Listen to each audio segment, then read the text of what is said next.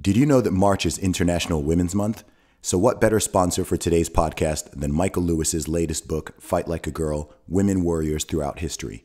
It's a great book, an easy read, and really insightful. A compilation of 25 of the toughest, bravest, most badass women who ever lived, and an acknowledgement of their amazing military accomplishments. I wasn't even aware most of these warriors existed, which is somewhat baffling as their bravery and exploits were unbelievable. It's already generating great feedback. The review in the Boston Globe reads, "In lively prose and beautifully illustrated by Hilaronis, Lewis shows the courage, resourcefulness, and leadership of these remarkable women."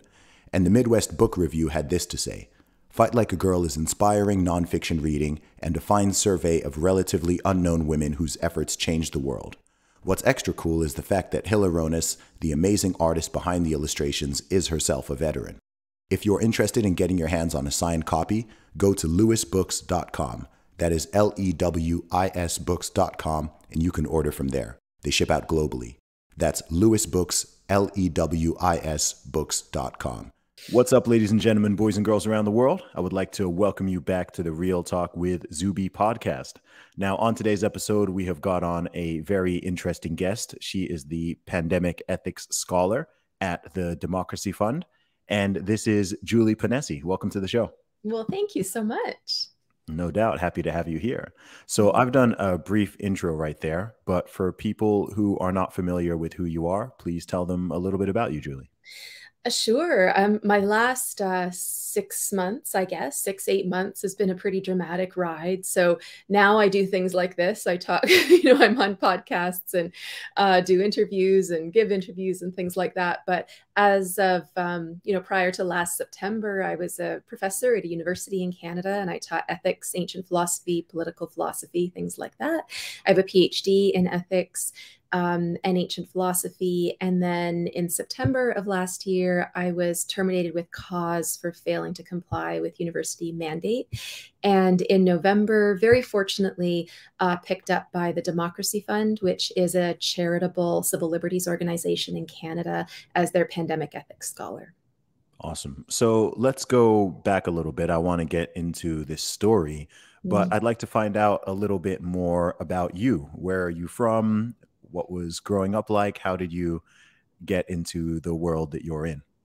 Wow, interesting question. I think in some sense, where I am now and even where I was in academia was kind of an unlikely story. I was born in North Vancouver in British Columbia. I was very dissatisfied high school student. My poor parents could hardly get me out the door to go to school. I thought it was a waste of time and became very creative at coming up with ways to avoid having to go at all costs. My poor dear parents. And then I wasn't terribly interested in going to university because I thought, well, if it's just going to be more of this, then surely there are better things a person can do with their life. But they encouraged me to go, and I just registered as a liberal arts student, and I had picked my 4 classes, I think, classics, English, art history, things like that. And I had to pick a 5th one. And my dad said, well, I took philosophy when I was in medical school. You might like that. And I said, I'm not really interested in psychology. And he said, no, philosophy isn't psychology. I've come to realize that psychology is actually really fascinating. But yeah, my 17-year-old self did not think this was the case. So I said, no, I don't want to do that. But okay, fine. I have to fill something in the 5th blank, right? So I took philosophy. And from the very first day, I had this amazing professor. He thought what I had to say and the questions I asked were interesting. And then I discovered this beauty and this this glorious thing where you could sit in a room with another person and ask them questions and have this interesting conversation. And I was like hooked from the first day when I was 18. And then no longer was I thinking about school as this thing that you had to endure, but I went on and did as much of it as I possibly could and stayed for as long as I could. And then I went on to teach at universities in Canada and the States. Are you surprised that you ended up in academia, given that you didn't even enjoy school and didn't want to go to university? Totally. I was not a bookworm. My parents were not academics. I don't actually have, I think I have one cousin who is also a professor, but I came from a family of, on my dad's side, of really professionals. But academia, yeah, it was an unlikely fit. I'm fascinated by people's, personality, what it is that motivates people and how is that different from one person to the next. And Mm. so I came across a few months ago in conversations with my best friend about the Enneagram system. I don't know if you're into that at all, if you know about the Enneagram personality test, but it's like, Yes, I think so. so there are sort of 9 different personality Hmm. types, right? And usually when people take it, they're kind of split and it's hard for them to figure out which type they are. And sometimes they're split across. So I'm a little bit of a 2 and a little bit of a 9. For me, I was an undeniable hardcore number 4. I don't think I scored anything for any other category, right? And a number 4 is the individualist artistic type. Okay. And that like resonated with me right away because I've always felt this kind of skepticism. If I start agreeing with the majority of people, I think, well, that can't be right. Mm. so, so then I think, okay, well, not that I don't think I'm an irrational skeptic. I hope not anyway, although probably some people would say that I am. But when my ideas or beliefs start to fall in line too much with the group, I'm kind of like, well, now it's time to check them. Let's Mhm. look and see, right, if that's legitimate. So yeah, I'm in some sense, it's not surprising that I have found myself on the anti-narrative side of what's going on now, because I'm always an outlier in some Mhm. sense, whatever I'm doing. And so academia is one thing I do. I'm also a painter, although I haven't done much of that lately. But I think artistic ways of expressing oneself and being creative, which is really like a matter of breaking rules and pushing boundaries and questioning norms, right? Mhm. That's what creativity is, I think, largely. And so whether or not that's through philosophy or painting or what we're doing today, having conversations with people is really Mhm. creative, and you through your music and other endeavors. Creative people, there isn't a lot of room for creativity these days, I think, because creativity is like going against some accepted pattern or standard of behavior. And I don't think we have a lot of room or tolerance for that right now. Yeah, it seems like it's morphed into the opposite in many cases. I've been Yeah. very disappointed by many of my fellow artists and musicians and creatives over the past couple of years who You're seem supposed to to be have rebels, become right? uh, it's gone. It's not there. It's not there. It's been I could probably count on 2 hands the number of musicians globally who have vocally taken a stand against anything that's happened in the past 2 years. I can name many more who took the opposite position, which is maybe a shame, but here we are now.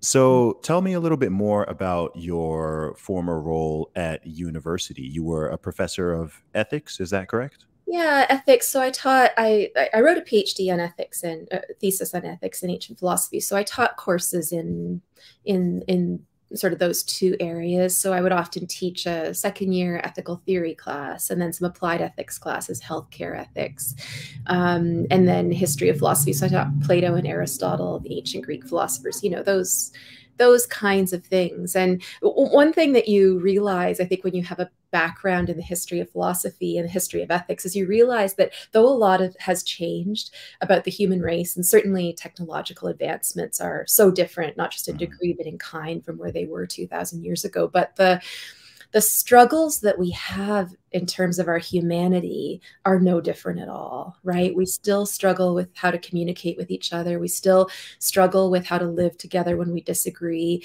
We still struggle with how to be courageous and when it's required of us. And we struggle with guilt and conscience and all these things. And nothing new under the sun in Mhm. terms of ethics. We might understand moral psychology a little better. We might understand things like what motivates human beings, or maybe we've developed more frameworks to look at problems or thought experiments. But I think basically, in virtue of being human, we've grappled with the same things for as long as we've been alive, and we will Mhm. probably always continue to do so.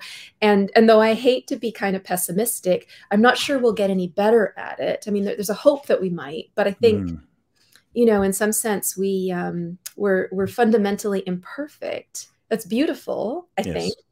because we're all imperfect in slightly different ways, and we kind of need to stop denying and rejecting and feeling badly about that, and just recognizing that that's what makes us unique, and all of those imperfections can be, I don't know, this is going to sound kind of hokey, but I think can be kind of woven together to create something truly beautiful, like this Mm-hmm. idea that there's beauty in the messiness. And I don't think we make enough room for that anymore. We don't make, and question asking and conversation and all those things are kind of messy because you're vulnerable, right? And you Mm-hmm. reveal, you put yourself in a position where you could be revealed to another person as not knowing something, as not having an an infallible position, as not Yes. knowing more than the other person.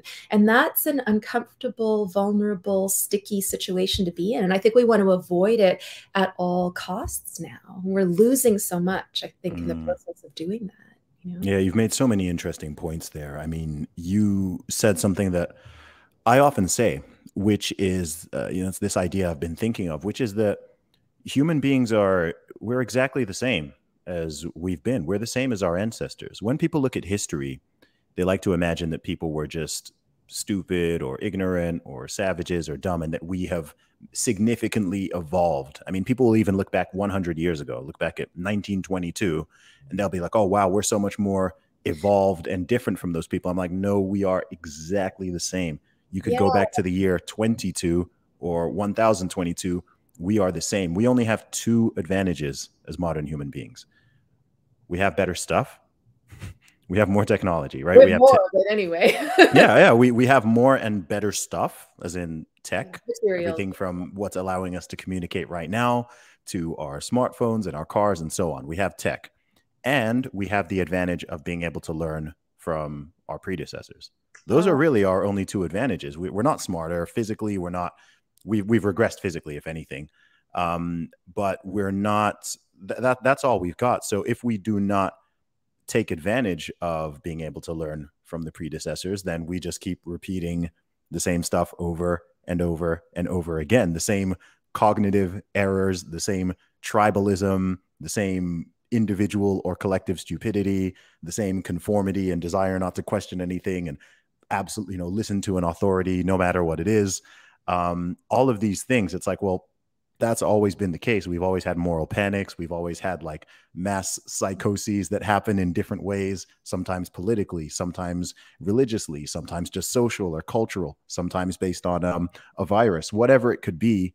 It could be caused by anything. I mean, remember the millennium bug moral panic? Oh, the world is falling down, everything, So little. Yeah. yeah, yeah. So I don't know. What are your thoughts on that idea? It's so interesting. I think that, yeah, and in some sense, we don't use either of those toys or gifts well, right? Like the kind of historical amnesia you talk about, Mm, I think you're probably right. We've always had that, but I wonder if we have it more now because we don't have the skills we've had in the past to remember. So when mm, the printing press was invented and we moved away from this oral tradition where we had to exercise our memory in order to retain our stories and communicate with each other, it's like it's a muscle, right? The memory is like a muscle, and the ability to tell stories.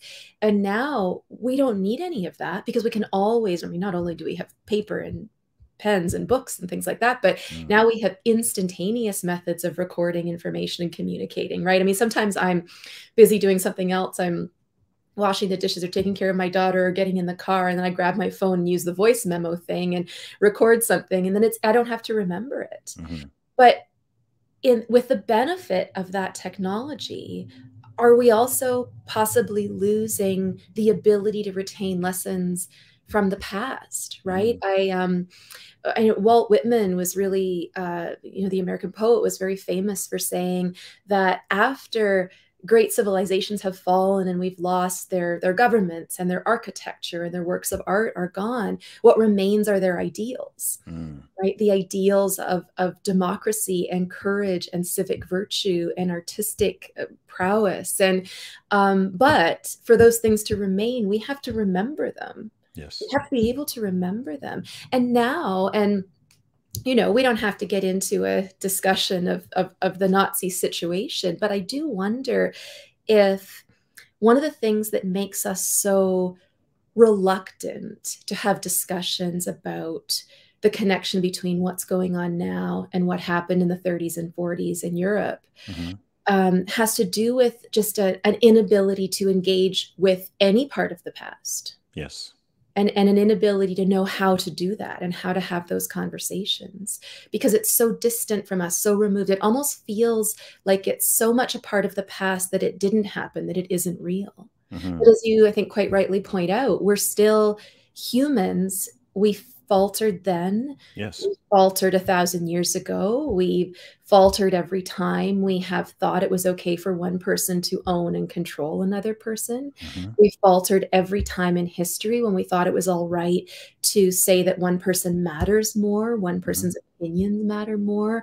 Every time we thought it was okay to take this person or this group of people and cast them outside of society. Every time we do that, we falter. And just because it's happening now in 2022 in the House of Commons in Canada doesn't make it any more morally justified, and it shouldn't fly under our moral radar any more than it did at any other point in history. No. Well, as we said, people like to think that they are different, and people also like to think that the situation is different, and so therefore that makes it justifiable, right? So anyone who, a German who lives in 2022 wants to admit that they would like to believe that they have nothing in common, like they're a whole different species, they're a whole different type of human being to the Germans who were in 1930s and 40s, who were either directly or indirectly complicit with the atrocities that happened here. That's not the only example. We can think of many examples over the past 100 years alone. And also, people don't like to see themselves in any sort of dark or negative light. So everyone always wants to imagine that in history, they would have been the hero. They would have been the ones who hid the Jews in the houses. They would have been the ones who liberated the slaves. They would have been the ones who stood against the incorrect majority opinion on many things. But that is not the truth. And I can totally understand why someone doesn't even want to spend the time to really look into these things and consider them deeply, because it's very unpleasant, and it's really horrible to think about yourself being capable of doing something that's very inhumane. But I think that you are far more likely to end up doing that and supporting it or being complicit in it if you don't even consider that possibility and you don't consider that reality. I mean, I think in this 2-year period, one of the reasons I've had the approach I have is because I've really spent a lot of time prior to all of this. I've spent quite a lot of time, way more time than average, really looking at dark parts of human history and really, really kind of thinking of them and putting myself in the situation and thinking, okay, if something like this were to ever arise in any form, who am I going to be in this story? Right? Am I going to be the victim? Am I going to be the perpetrator? Am I going to be the majority who just watches and doesn't do anything, even if I don't really like it? But I'm kind of scared. I want to keep my job. I don't want to be punished, whatever. I just kind of go along with it. So I've spent a lot of time thinking about that in the past. And, I've read Ordinary Men, the Gulag Archipelago. I've looked into the Rwandan genocide, lots of horrible things that have happened in the past, when some of those things are really unpleasant to read. But I think if you don't I hate the term do the work, but I think if you don't do that work, then reflective work. Right? Yeah, that reflective work. Then when it comes around, if it comes around, you're kind of blindsided, and you end up just going with the crowd. You end up just going with the majority because you don't want to. Fear is very powerful. Fear controls people, and we've really seen that, especially in the past couple of years. That's so interesting. Look, can we go back to the heroes, the villains and heroes and dark personalities? Because I've been thinking about this a lot too. And all of our great stories, many of our great stories, blockbuster movies anyways, maybe, right? Things that really draw us, that captivate our attention, stories that have stood the test of time. There are usually 3 categories of people. There are heroes, villains, and victims. That be fair to say? Am I missing something? Or would it be at least I think a big group is bystanders. Okay, let's hold on to that. That's really interesting. So we've got heroes, villains, victims, and bystanders. Well, who does everyone want to be? Hero. The hero. But statistically speaking, heroes are always the smallest number of people in a story. right? Heroes are always anomalous. They are always outliers. They're always the one to stay. They're the Rosa Parks who sits down on the bus when no one else does. They're the person who stands up in a crowd when no one else does. They're the lone tankman standing by himself in front of the tank about to roll. They're always anomalous. So chances are we are not going to be the hero. Chances are we're going to be someone else. And I think it's interesting that we are also very drawn to these dark personalities, right? We love the and okay, so you're gonna make fun of me because like the most recent villain in a movie I can think of is something like in the Batman movies, but I'm sure there are many better examples than that. But you know what I mean, right? So we're very drawn to that. We're very intrigued by the worst things that human beings are capable of, and a kind of diabolical sort of evil. And then a really large group, much bigger than heroes and villains, are the victims. Nobody wants to be a victim. Because there's weakness in that. Yes. Being controlled by another person means that you aren't enough of a human yourself to be able to prevent that. And then, the bystanders, right? The people who stand by, watch someone be victimized, let villains do it, but they're not really a villain themselves because they don't have the creativity and the courage. It takes a certain amount of courage to be bad, right? And they don't have the courage to be, or the creativity to be, a hero either. Yeah, and I think that's the biggest group. It might be the biggest group. And really interestingly, I taught a course on evil, the philosophy of evil, years ago.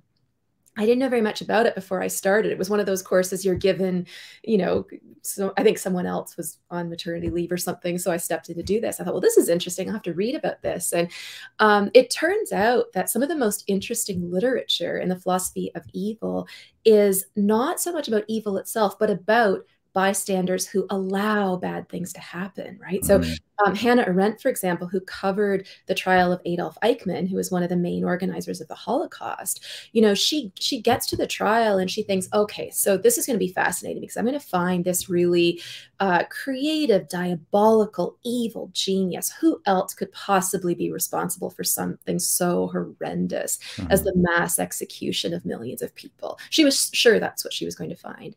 And it wasn't. She said she watched this man, a really diminutive little figure. He's kind of bald and he has glasses and he's wearing a suit and he just kind of sits there and he's meek and mousy looking. And he just says over and over and over again, I was just following orders. Right. And she says that when you see yourself not as a powerful moral agent, but as just a cog in a wheel, as just surely there can't be any harm in just following orders, just standing by, just allowing things to happen. But I mean, now that bystander group is was an enormous part of the world's population, but it's maybe shifting a little bit now because I think some people are waking up and saying, I don't want to stand by this. I don't want to stand by governments that say you don't have a right to stand in the street and wave your flag anymore. Right? Yeah. I'm not going to bystand that. Yeah.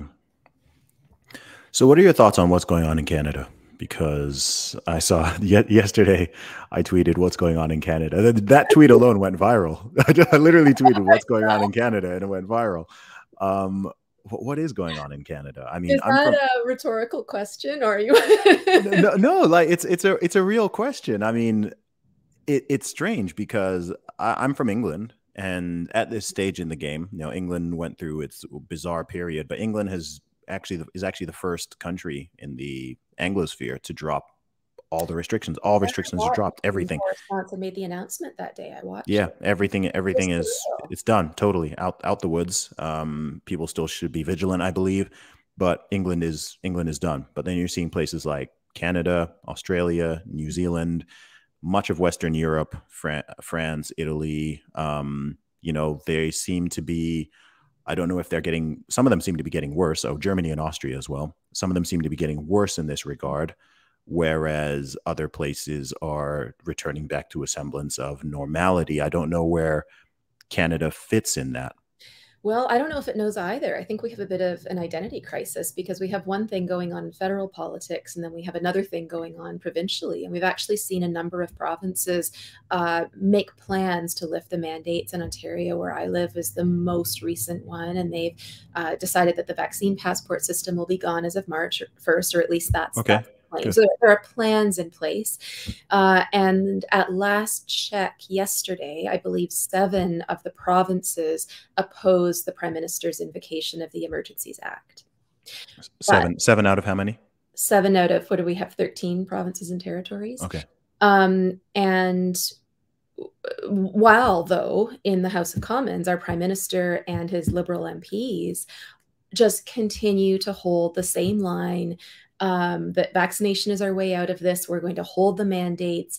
Not only are we not going to make a plan, an exit strategy of some kind, right, as we've seen in the UK, for example, as we're seeing in some of the provinces, not only are we not going to do that, but we're not even going to debate the people who are asking for debates about the scientific and political validity of the mandates.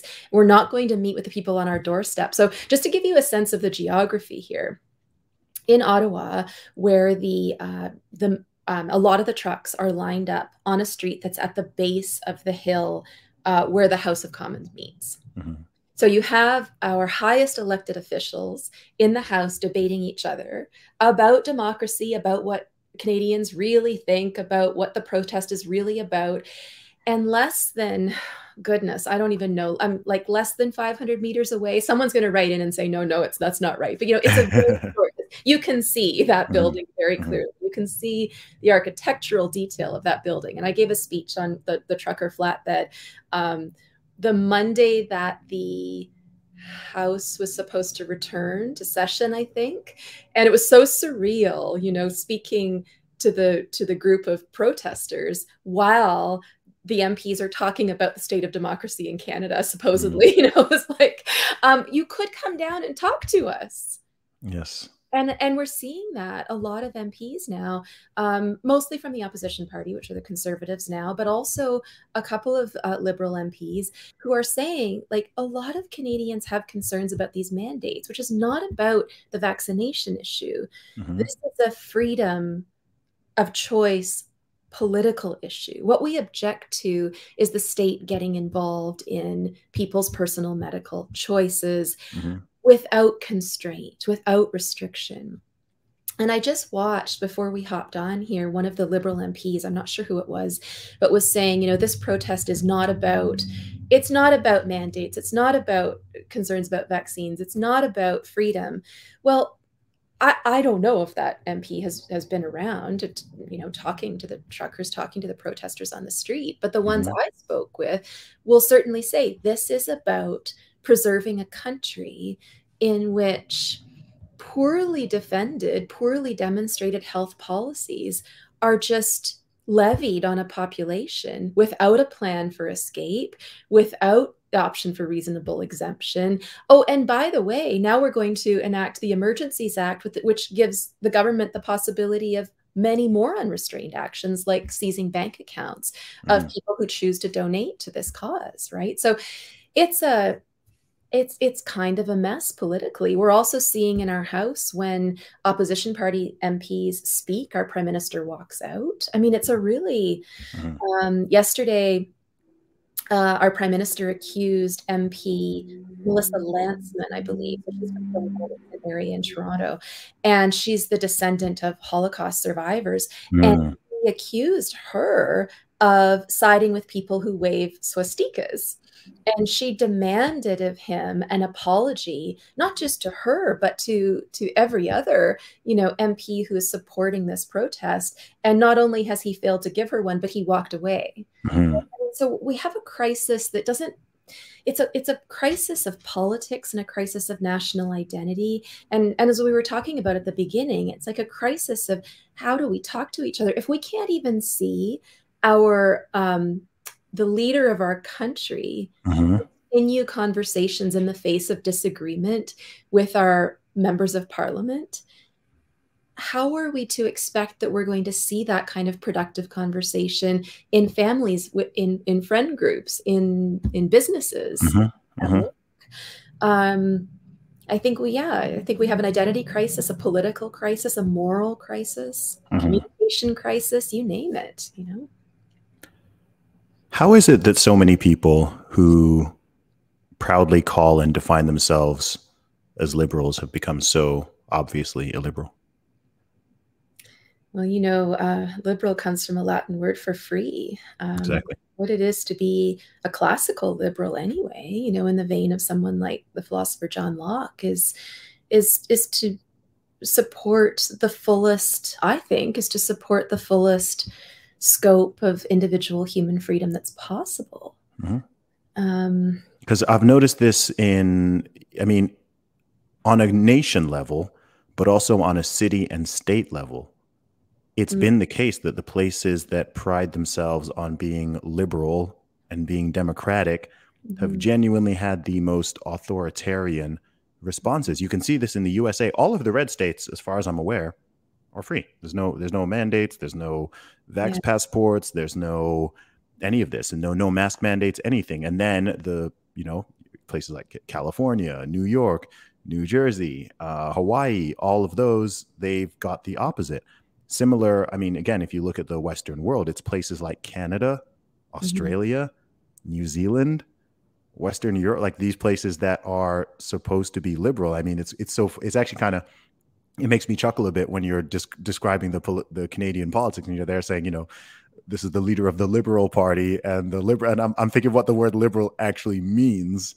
I think there's two questions that come up there. One is, what does it mean to be a liberal? And what is a liberal supposed to be for? And are mandates of any kind really consistent with political liberalism? Like, that's one kind of question, right? And then I think the second question, which is kind of the earlier one you asked, which is, how did we get here? Like, how did we get to this place where liberals, the technically Liberal Party in Canada or Democrats in the US are so, as you say, authoritarian? And there's a lot that I think needs to be investigated there. But one thing I have noticed is that we seem to have replaced, in a broad general sense, in a collective sense, we've kind of replaced the value of freedom with concern for safety. Yes. Do you think? Yes, absolutely. It's crazy. In November 2019, so prior to all this kicking off, I had a tweet which said something like, most people pretend to value freedom and liberty more than safety and security. But that's not true. And in the right circumstances, you'll find that to be the case. Something along those lines. It was like scarily prescient. And then like 3 months later, the world slipped into everything that's been going on over the past 2 years. And it was just like, oh, wow. Okay. That's clearly the case. Yeah, historically, I'm not exactly sure how or why that happened. One feeling I have is that the safety story is an easy one to tell and an easy one to buy. Right. So and it's an easy one to, you can get people to buy it by tapping into things that we're already very psychologically sensitive to. So especially with mothers and grandmothers, right? So if you can use fear-based language to suggest to someone that there is a serious threat to the things they care about, and that they will no longer be safe, or the things or the people they care about will no longer be safe, it seems, just as a matter of fact, that you can get them to do just about anything. Yes. The freedom story is harder to tell, I think. It's harder to explain why it matters. It's harder to show why a loss of freedom of expression will matter to your life or in the long run. The other thought I have is a couple weeks ago now, I guess, I had the pleasure of interviewing Jordan Peterson. And, being a psychologist, he has a lot of interesting things to say about why we've gotten ourselves trapped into this fear language, or this cycle of fear that we don't seem to have the resources to escape from. And very controversially, but really interestingly, he had a gender story to tell about it. And he said, and just what I said, which is that women especially are very concerned about the safety of the people they protect, and their children especially. He said, but when you scale that and you make that concern a political concern, and you make decision makers women, large, there are more women in politics now, right? You have to tell me what you think about this afterwards because it's so controversial. But I think his point was when so many women have come into positions of power and key decision-making roles and are easily paralyzed with fear, you get a safety culture dominating our political discourse. Mm-hmm. And that has displaced a more kind of libertarian, freedom-based approach to thinking about how to ground a democracy. So the other question I think is really interesting is fear and safety. That's interesting and everything, but are they democratic concepts? I mean, is there anything, I haven't actually looked at this, but is there anything in the Canadian Constitution and the American Constitution? How many times does the word safety appear? In American, I'm not sure. I'm not an expert on this. I'm not the right person to ask. Me either. We'd have to. But I imagine not very much in the American Constitution, if at all.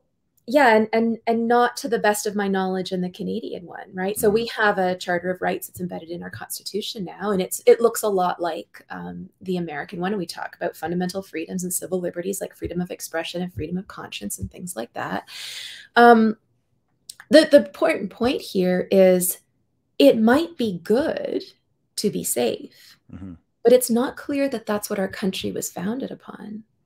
So when you have political actors, when you have our representatives making decisions on the basis of safety rather than on the basis of civil liberties, I think that's why we have a political crisis right now, because we're getting too far away from the fabric of what created us and what founded us and what our laws are ultimately based on in the first place.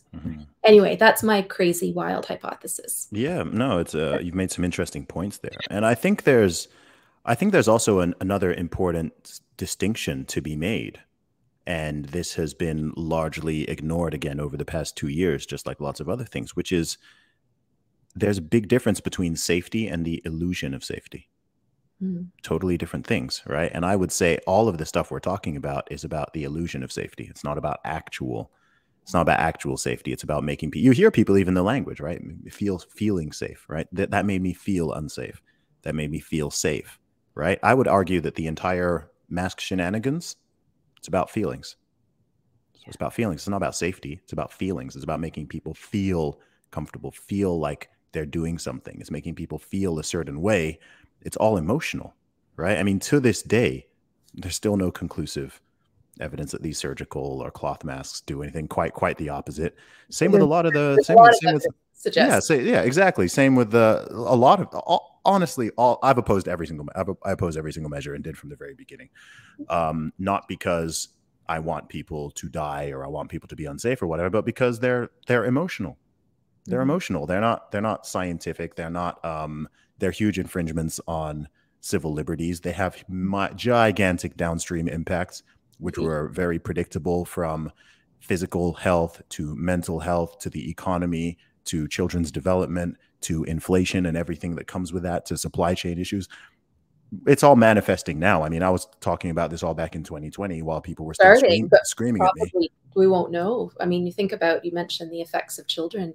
I was watching a video the other day of a maybe 3-4-year-old who's just screaming, trying to get his mask on while someone is, and we know that children are not statistically. Never were. But it's interesting the point you make about this illusion of safety, this security blanket of safety.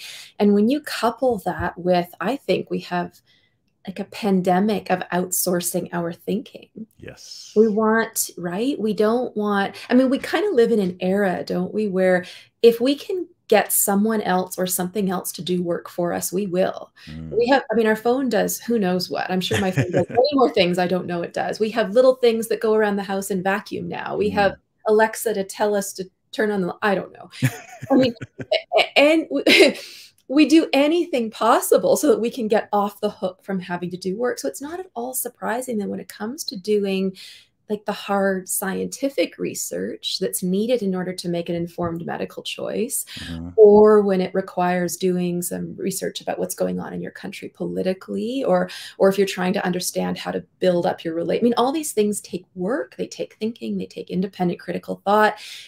I think it's not surprising we're saying to other people, the experts, so to speak, don't do that for me. You let me know what to do, and then you let me know how long I have to do it for. Yes. When you couple that outsourcing of thinking with this desire to feel safe, you have people who will succumb to any kind of fear messaging by doing just about anything for as long as they're told to do so. And I don't think, you tell me what you think about this, but I don't think that lifting the mandates in particular jurisdictions is time for popping the champagne bottle yet, because we don't have a solution to those underlying problems yet. We don't have, what we need to see is an epidemic of people taking back the ability to do research, the ability to think, the willingness to have conversations with other people where you're not just looking at your phone across the dinner table, right? And until we reclaim those things again, I mean, never mind a right to free speech. We don't have that right if we're not going to do the work, speak well and respectfully in an informed way to other people. Yeah, I mean, my thought on that is quite pessimistic, actually, and I'm a very optimistic person. And my belief is that the past 2 years have been more of a reveal than an innate change. I think it's just revealed, you know what they say, when the grass is cut, the snakes will show. And I think it's really revealed how people fundamentally already were.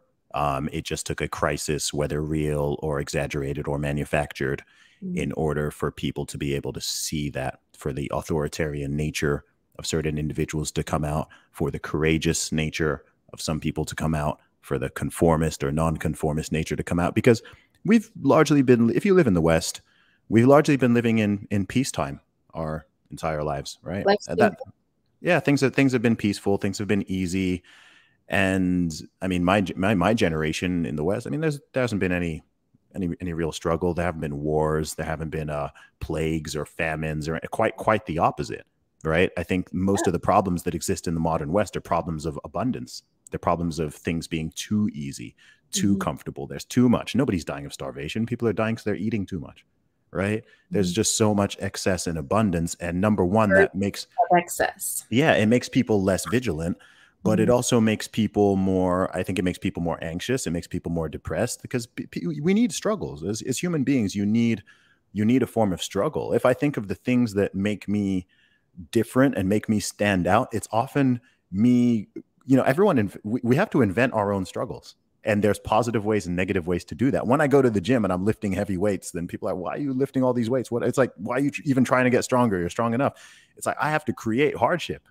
Right. I have to create, I have to create my own hardship.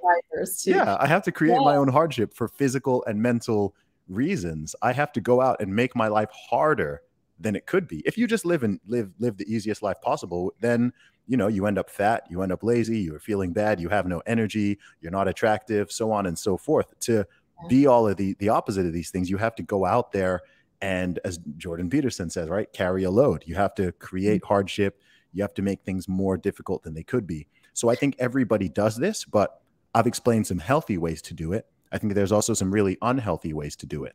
And those unhealthy ways are to create mountains out of molehills. So every minor threat, like one thing we've really seen is that, you know, some people can't deal with any threat or risk whatsoever, right? A 0.01% probability of something, that's too much. That's too much. We can't deal with that.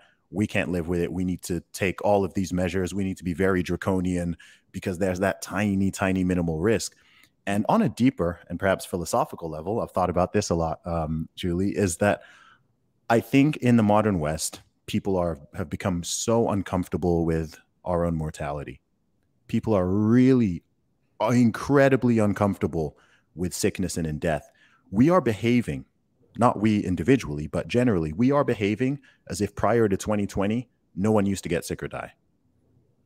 That's how we've been behaving. We are behaving as if before 2020, people used to live forever. We were all immortal. And that no one else gets sick or dies now either, except from COVID. Because there's no other diseases. There's no other diseases. There's no other threats. I mean, because I'll be talking and someone will say, oh, you know, Zuby, like, you know, 5 million people have died worldwide of this. I'm like, Do you realize that in that same time frame, 120 million people have died of other things? You don't even know that number. You don't care. You were never told to care. You're not aware of it. Many of those people would have been much younger, average ages. But people are almost expecting everyone to live forever. So I think that a lot of the response has just been because, I think perhaps society used to be too comfortable with death. I think that's a good argument, right? That people used to be too comfortable with death, and human life was not valued. Common. Human life was kind of, it was thrown away unnecessarily in many cases. Two men get in an argument with each other. I challenge you to a duel, and one of you dies, right? Like, that's pretty dumb. But I think we've overcorrected so hard now that it's like right. People are almost trying to. We know we don't live forever.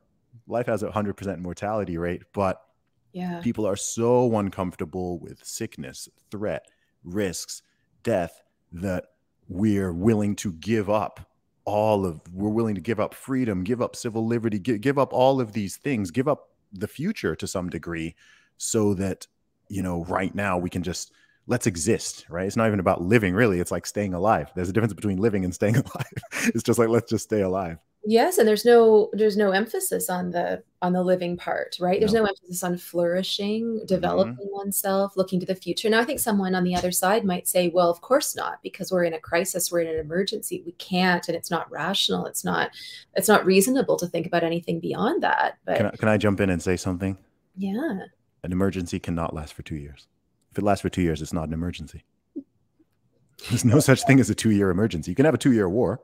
There's no such thing as a 2-year emergency. Well, and it may not be 2 years. We're not out of it. Yeah, true. We're not going to be talking about this in 5 years again. How's our 7-year emergency going? Yeah, I think by definition, it's not an emergency if it goes on that long. This is so interesting when you're talking about this sort of seemingly irrational focus on this one thing that can harm us, or this one thing that might kill us, right? We, in philosophy, call this asymmetric consequences. So if there's something that's very unlikely to happen, but if it happens, it's very bad, then we tend to focus on that thing, right?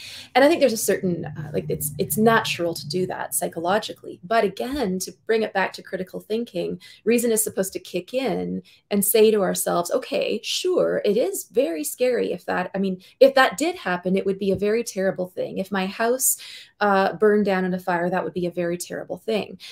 But an equally, if not more terrible thing, is to allow myself to be paralyzed by that fear to the point where I can't do anything else, And to go back to your really interesting sort of workout example where you have to go through the pain in order to get something good.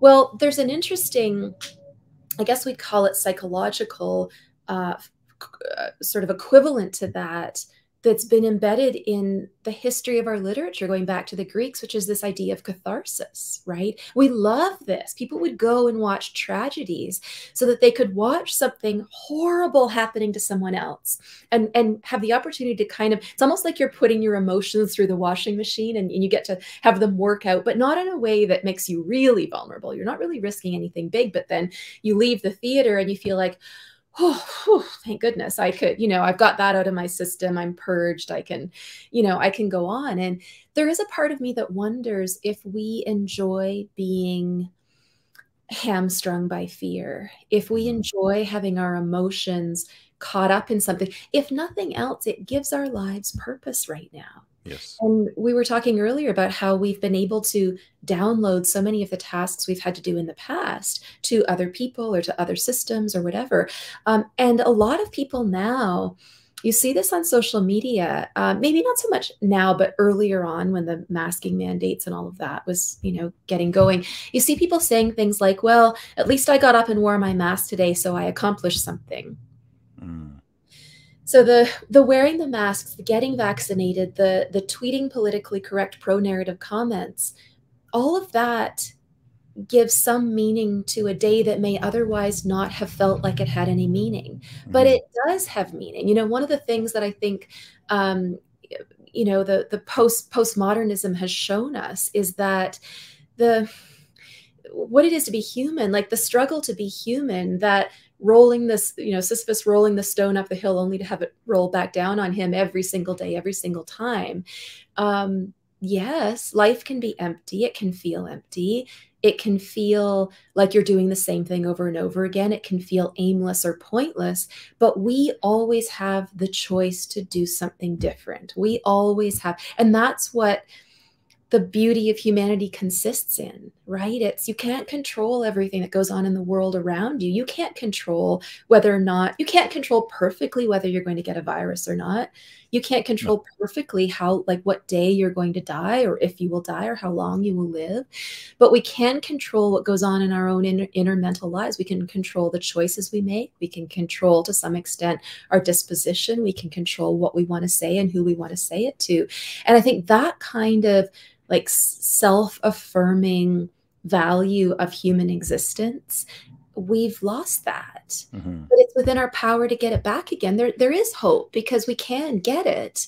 Now, I'm not saying it's not reasonable to be kind of pessimistic as you're being, but it's whether or not people will embrace that ability to affirm their own existence is a further question. But I think it's important for us to realize that being caged like we've been is not inevitable. We do this to ourselves. We allow this to happen to ourselves, right? Yeah. Yeah. And I think, I think part of my pessimism is because as I said before, I think this is just how humans are and always have been. And I think that, almost any human trait is on a bell curve, and you're always going to have those different types of people. And some people are very authoritarian, and they're always going to be. They've always existed. They want to tell people what to do.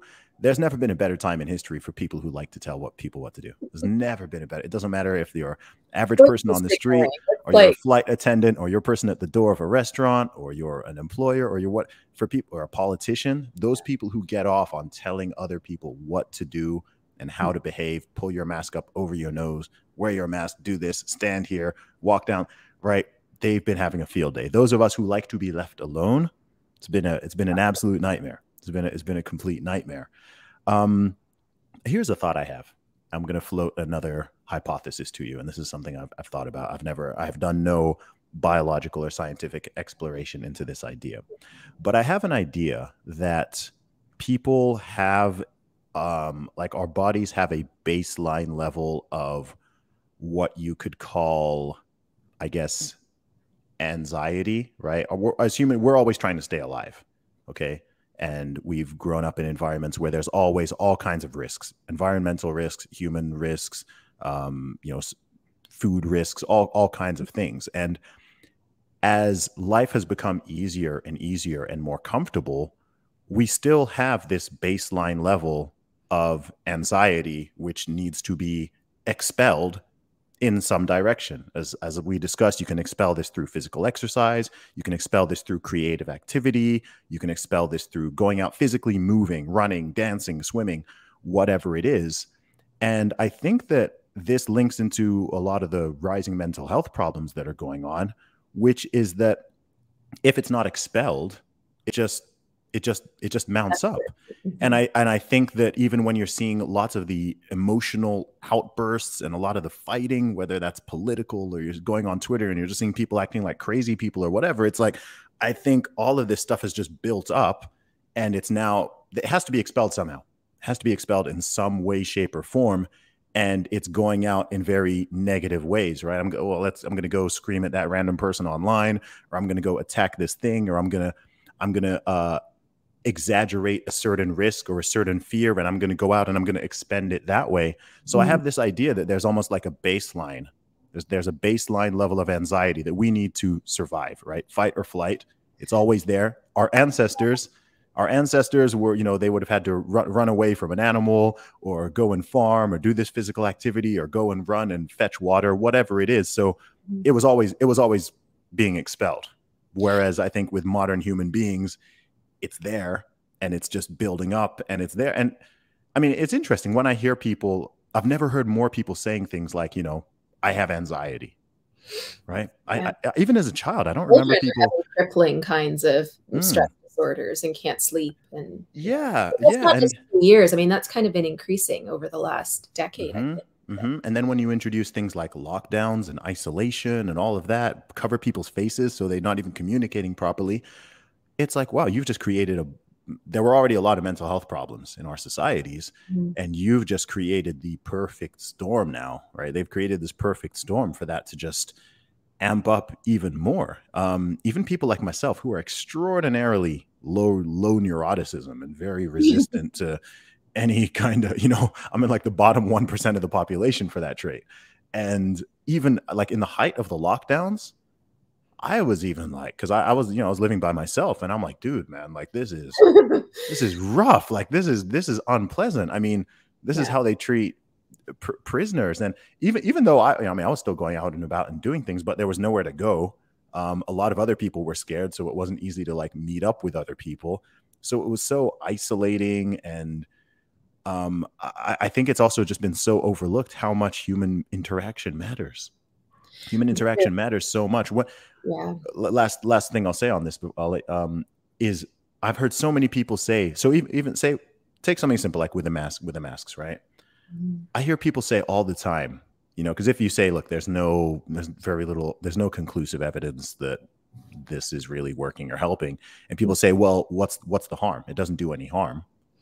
And Mhm. I'm like, how you don't see the harm that's done by this? You think this is just like a neutral activity that's potentially benefit but no cost? I mean, that Mhm. shows how far human beings have been removed from our nature, where you don't think, like, how do you not realize how important it is to be able to see people's faces and see their expressions and see their mouth moving? Like it's hard to quantify, but it's extremely important. But we're very amenable to this kind of incremental creep, right? Yes. I think you can get human beings to do just about anything if you introduce if you break down the complex task or the big leap that you want to introduce to them into small bits.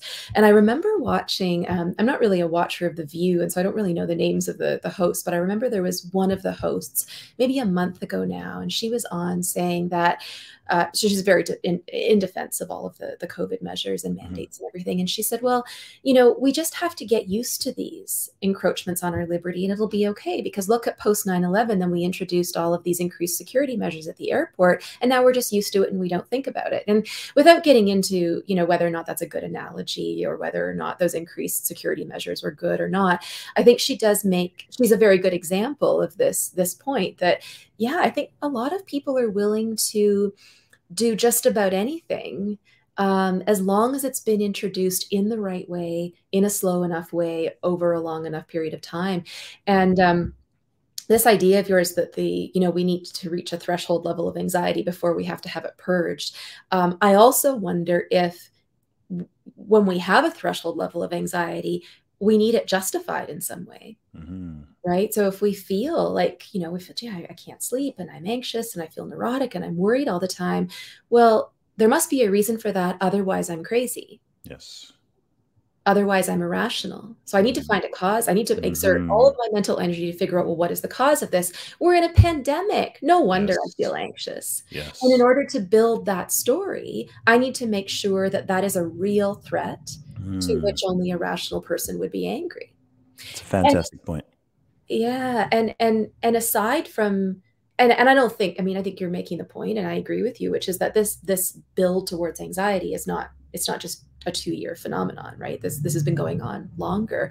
But we need maybe a surrogate then when we get out of this one. We need something else to justify our level of anxiety unless we're going to deal with it. And then back to the, point about catharsis, it might just be the case that this is just human nature, right? We Hmm. just feel anxious and unsettled and concerned about things because again, we're imperfect.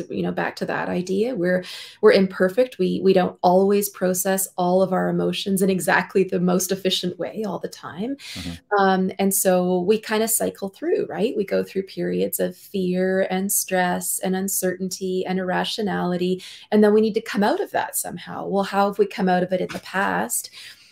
Entertainment is a great way to do it, right? Hmm. Again, we can watch these movies with heroes and villains and catastrophes, but we don't really have to be part of it.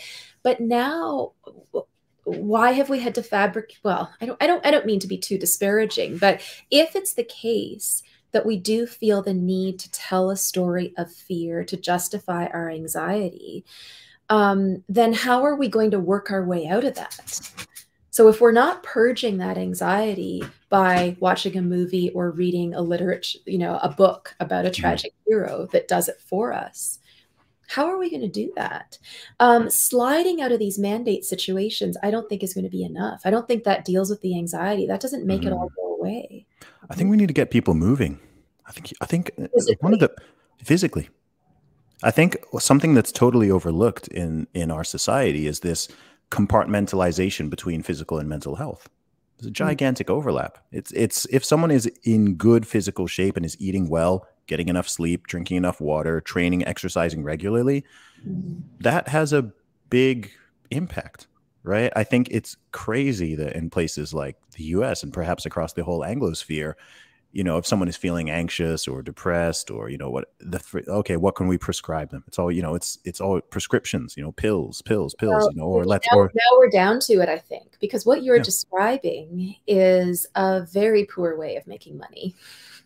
I know. Yeah, I know. Oh, I understand why it's not done. I understand why it's not done for sure. Right. It's uncontroversial. It's not complicated. So there's not a lot of journalistic ink that can be, spent on it. I just think that should be the first. That should obviously be the first port of call. Let's look at your lifestyle. Let's look at your lifestyle and see what's going on there. If all of those things are on point and good, and okay, they're still an issue, then I'm more willing to be like, okay, maybe there's something deeper there. Maybe there's, I don't know, some imbalance. I don't know all the ins and outs of these things, but there's something there. But that step is just completely skipped over, and physical and the mental are talked about like two totally separate entities. And anyone who exercises or does any type of training or sports or whatever, that these things are inextricably linked. There's another point you made earlier, Julie, which I just want to touch on a little bit, which is interesting about the story being told to justify the anxiety. One interesting thing I've noticed in the past 2 years is, I believe this is the first pandemic in history where a significant number of people want it to be worse than it is. People want it to be worse and more severe and more deadly than it is in reality. And people get angry. People get upset with you if you even give real statistics, certain statistics. So, for example, if you talk about survival rates, people get very, very angry with you. Or if you say anything that plays down the supposed deadliness of this particular virus. And that is extremely fascinating and bizarre. It's like people want to be afraid. You try to alleviate someone's fear or concern, and it doesn't do it. You've even got people, they're out there, they've triple, quadruple vaxxed. They've got 2 masks on. Yes. Yeah, I mean, everyone wearing a mask is vaxxed at this point. Like anyone who's still out there wearing a mask, walking around outside. So it's like they don't want to alleviate the fear. It's really strange. It's like you've done all these steps and all these mitigation measures to, you've taken a threat which already was small, right? Let's say you're talking about a young, healthy person. Okay, the risk of you getting hospitalized, let alone dying of COVID, is extraordinarily small. This is just a fact, right? Hard fact, right? Lower than 0.1%, considerably lower if it's in many cases. And then if you, say someone takes 2, 3 shots on top of that, so you're taking something that's already a tiny, tiny risk. You're making it even tinier. Or so they believe. I'm not sure that's. But I'm saying at best, right? Best case scenario, according to the story. According to the story, you're making it even lower. You've gone from 99.95 survival rate to 99.98, right? And then on top of that, you're still afraid of interacting. You're still afraid of going and living life normally. And if someone even suggests to you, if you hear what I'm saying right now, you're getting angry, you're getting triggered. Why is he downplaying it? Why is he? And it's so strange because normally people welcome news that make them know that a risk or a threat is much lower than it is, right? If you walk outside and, I don't know, you leave your house, you leave the toaster on, you leave the oven on, right? And you leave and you go and travel and you, oh my gosh, I hope it's something. And then you call a neighbor and your neighbor's like, the house isn't on fire. I turned off the oven. Whew, relief, right? Good. Yeah. The risk isn't what I thought it was. you don't get angry at them because they destroyed the narrative that you had in your head about the risk. Mm-hmm. uh, as you're talking, I'm honestly, what I'm thinking in my head is, this is fascinating, and I have no idea why people do it.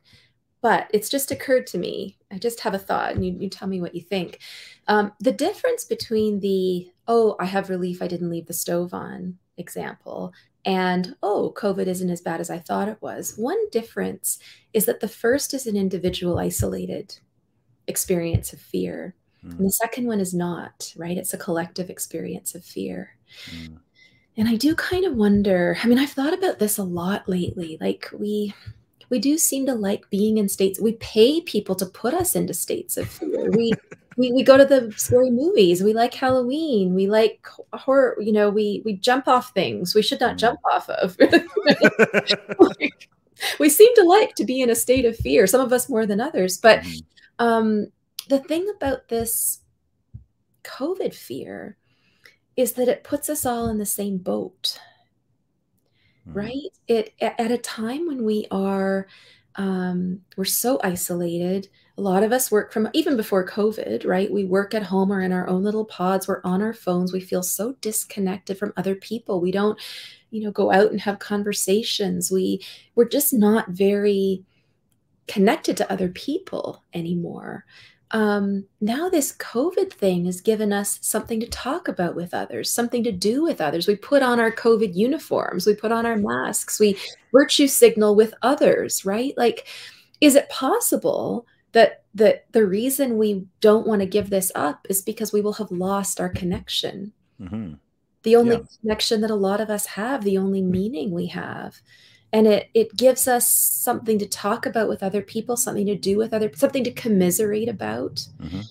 If it goes away, if the reports on the news, if they stop talking about COVID, if they say, oh, case numbers are going down, you can go back to your life, isn't there kind of a feeling of emptiness? Like, oh, well, what was my life? Oh, for plenty of people, for millions of people, for sure. For What millions do of I people. do now? Where do I get meaning now?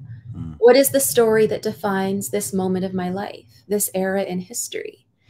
I mean, the COVID narrative has given the people of 2020 to 2022 an electrified moment in human history that will be written about for decades, I think centuries. And they can play the hero in it as well. They can play the hero by doing all the right things. And shouting at everyone who doesn't. They've got the villains right there. So you're a hero and a villain all wrapped into one, right? Depends on who you are. Yeah, it depends on one's perspective. And yeah, no, I think you're totally correct. I've compared COVID-19 to a religion many, many times. And I'm a Christian. I'm a religious person. I'm not saying that in any disparaging way. I'm talking about the sense of purpose, meaning, community. That's something that you touched on. Having a narrative, having a story, having some course of redemption, having an enemy, an invisible enemy, even. There are a lot of parallels. Yeah, I've compared vaccination to baptism. I've compared. Yeah, it's a sacrament. Wearing the mask, it's a ritual. It's a ritual. Someone walks into a restaurant, they put on their mask, they take 10 steps to their seat, they sit down, they take it off, they stand up again an hour later, put it back on. They're following a ritual. It's not scientific. It's not logical. But yeah, it's both horrifying and beautiful. I mean, if we think about it, well, ritual is what binds us together. I mean, rituals are, you think about rituals to do with marriage ceremonies, or the ritual of the communion at church, or rituals to do with shaking hands when you, or taking shoes off when you go, depending on what your culture is, or rituals are like patterns of behavior that have meaning in a culture.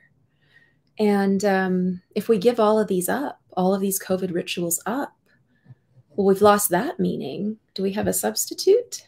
Church. Go to church, guys. Well, you can't now unless you're vaccinated and wear your mask. So Is that the rule in Canada?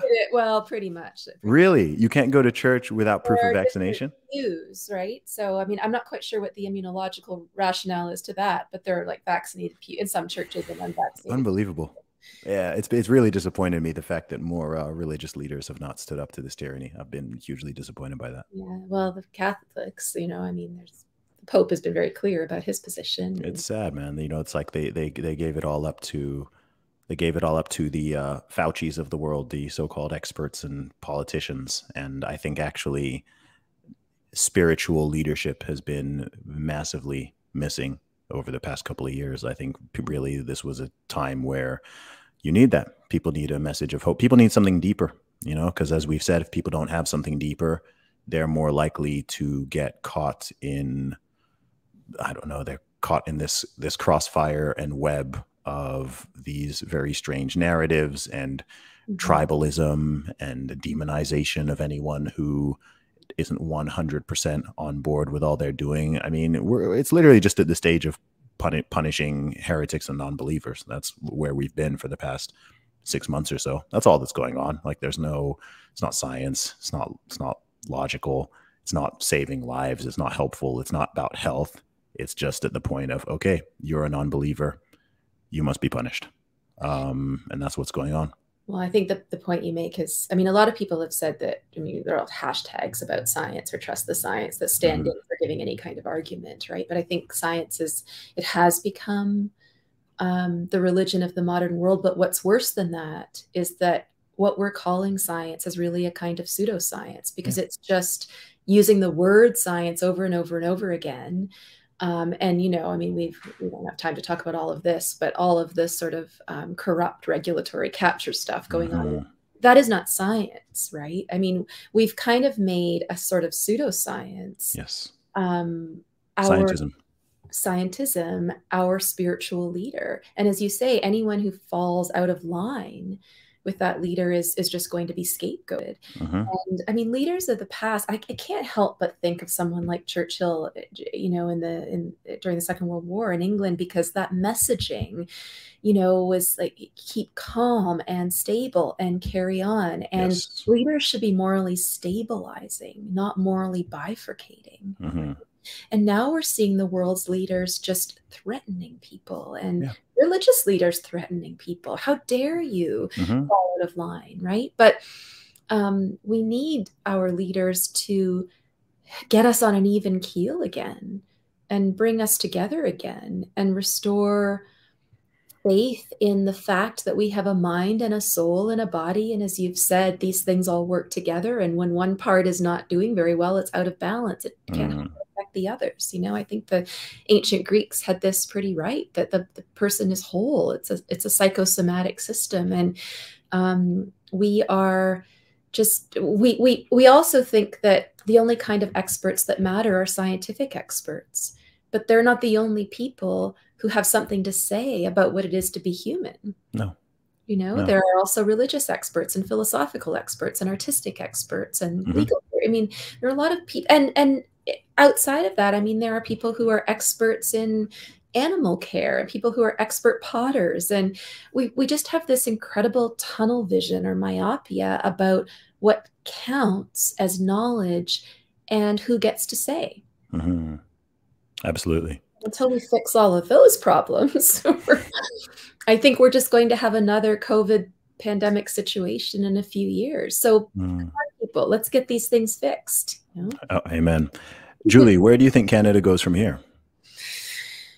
Well, I've been in interviews all morning, so I don't know what's gone on in the House this morning. I'm a little afraid. These days I open, Twitter and I'm like, just sort of peeking because I'm a little afraid. Like, has our country imploded yet? Has there been an assassin? I don't know. I mean, you just don't know these days. I think where we can go from here is that we can gain a little sanity and stability. I think we can no longer have the current government that we have in power or anything like it. And we need to learn a lesson from that. And by that, I don't mean to be partisan. I don't mean that there's a problem with liberals over conservatives per se. There's a problem with silencing and canceling over freedom of speech and other crucial civil liberties that make us who we are. Absolutely. And Julie, where can people find and follow you online? Yeah, so I have a Twitter page and an Instagram page, Dr. Julie Ponesse, and they can also go to the democracyfund.ca. And my book, My Choice, has a book page called mychoicebook.ca. So we Awesome. can like all those things if you like. Julie Ponesse, thank you so much for coming on the Real Talk with Zuby show. This has been one of my favorite conversations. It's lovely. Thank you so much. You're welcome.